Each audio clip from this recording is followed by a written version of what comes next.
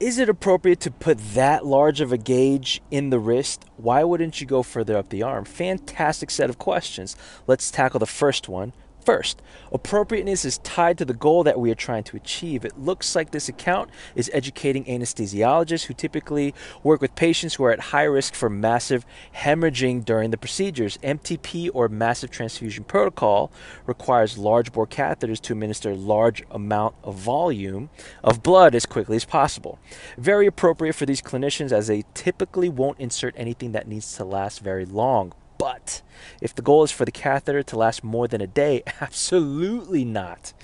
Now, to answer your second question, there may be some contraindications to using the upper arm, so the most appropriate site is going to be at the wrist.